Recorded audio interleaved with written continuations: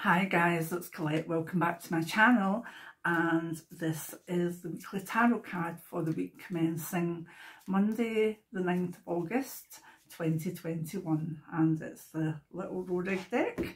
So let's see what we've got for the week ahead globally and more generally to do with our careers and loves and health, etc. Remember, some people will find the influence of the energies quite intense, others it will be just slightly background, so you don't know how intense they're going to be for you, good or bad, but keep the energy and the ideas as the backdrop that help you move forward for your week ahead. Okay, so let's see. Monday the 9th of August. Oh goodness, 8 months already. Right, and the card is, ooh, the Emperor.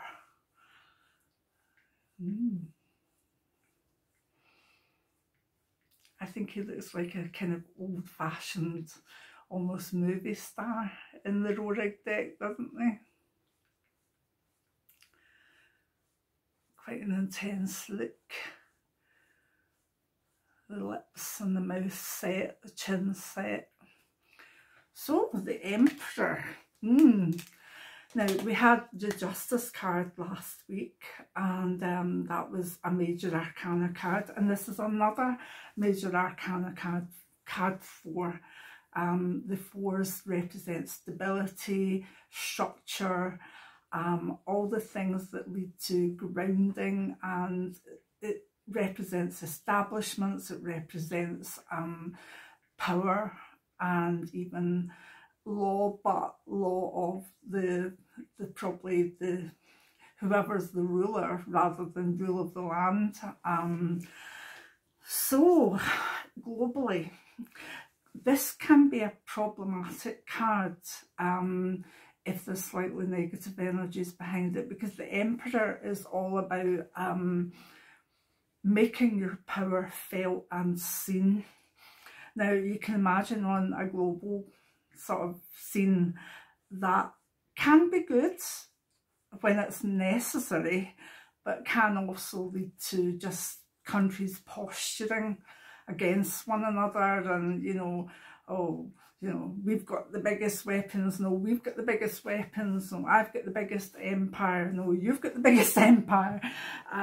It's one of those cards that some people tune into the positive parts of it, some the negative, depending even as far as upbringing are concerned. It can represent the father, stability, that sense of solid, kind of masculine fatherly love. Maybe the gender fluid aspect is the sort of cis male, and in some ways that can be very comforting, but other people that maybe have not had great connections with their fathers, with the energy of even patriarchy, can see this card as particularly negative. So somehow, this card to me is one of the ones that gets muddled up in my thinking, my own personal interpretation, because the fatherly role, to me, I had a very wonderful father. I had a very quite a strict father, but a logical one, one with a sense of humour, and one who knew that kind of he was the head of the family as such, although we really knew who wore the trousers in the house, and I would say it was my mum. So what I'm trying to go over is the Emperor card has always, in my experience of reading the tarot, is one of those cards that's very caught up in the perception of the reader and the interpreter. So trying to take that out of it, globally what we have is a sense of security and stability coming through the will of the people and the emperor or the empire. I don't know if I'm making this sound the way I want to, but from a good point of view, the Emperor card can bring lots of stability, because he basically is saying, you know, we're strong, we don't need to fight you, you know, we know that we're strong, and we can just let our influence filter out, that sense of I am, that influence of strength and stability. That can have a very good impact on economies, on the sense of world stability, and it's actually a very good thing also for stock markets when they see a stability coming through. Negatively, if there's chaotic energies, it can lead to a lot of posturing between countries, and the sort of when assertiveness becomes aggression, and we don't want that. So, an interesting card for the week ahead, following on, as I say, from the Justice card. So, personally, this card can be very good for us, but sometimes, again, depending on your personality, can allow you to feel a wee bit trapped within the structures of your life. I find again that very, very positive card when we're coming out of chaos, because it settles everything down. Not such a great card if you're a free spirit and don't like to be kind of bound by rules and regulations.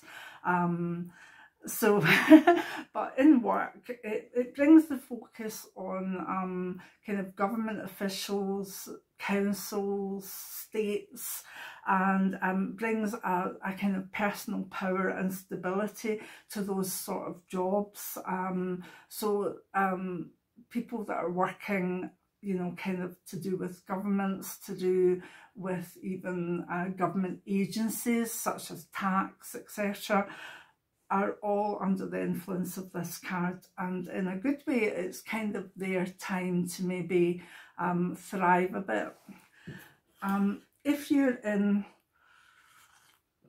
a job that maybe in general hasn't felt supportive or hasn't felt strong or stable, the Emperor will bring good influences into the workplace and allow you to maybe breathe a sigh of relief.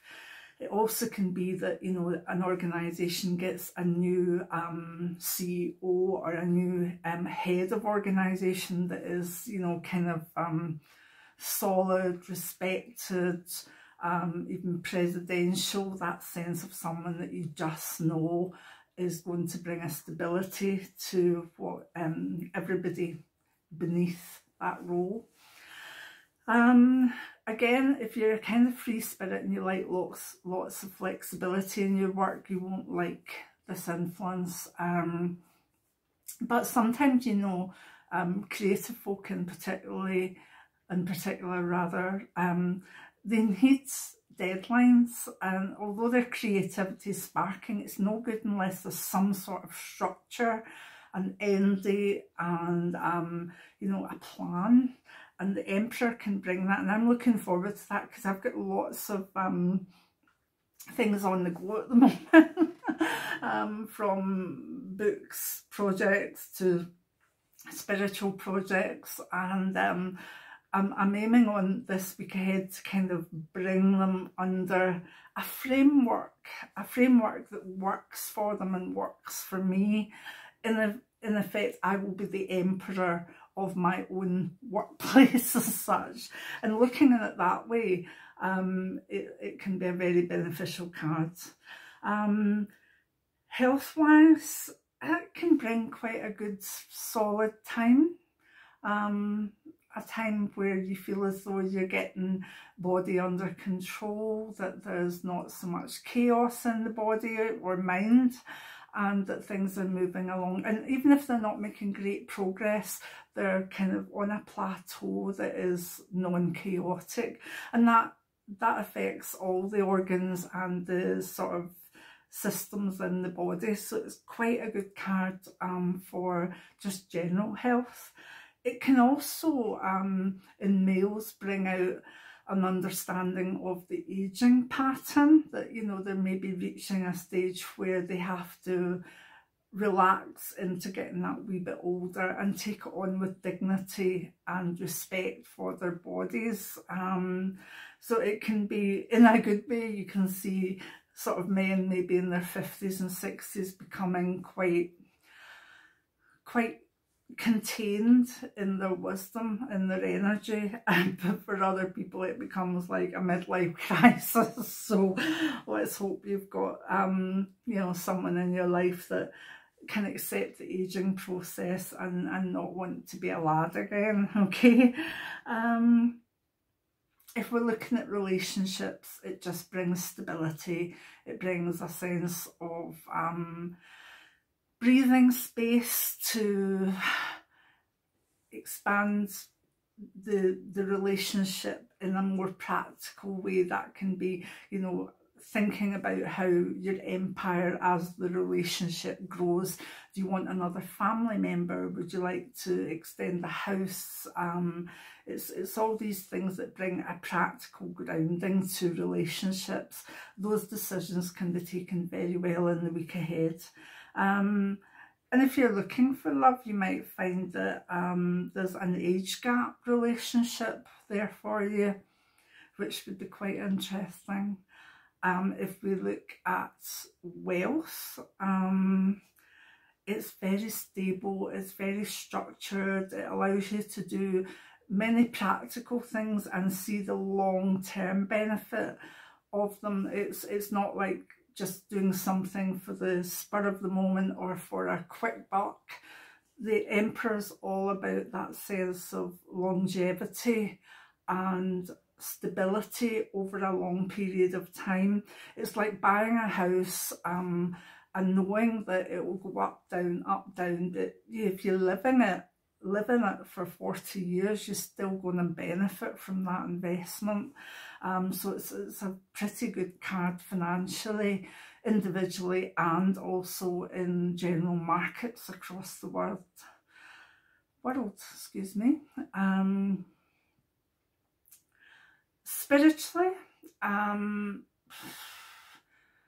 possibly not the best card if you don't like standards, structures or dogmas or patterns that must be followed. It's not a religious card as such, but it's any way, any spiritual way, any religious way that has sort of rules and regulations and maybe a figurehead. This one can be very good for people that are needing a strength and a structure spiritually. So that can be very good. But if you're more, I would say, maybe nature-based, or see yourself as having a path rather than a religion or whatever, this card can sometimes make you feel quite pinned down. And the answer to that, I always go to the opposite of the card. If I'm feeling the Emperor, kind of the heaviness of that, I'll always go to the Empress and go to Mother Nature to balance out the aspect of, you know, sometimes patriarchal beliefs, and take it from there. So a very interesting card this week. Let me know how it affects you, and let me know what you think may come from the Emperor in the week ahead. If you would like to add on, we all love a conversation and we all love to learn from the cards. That's the thing.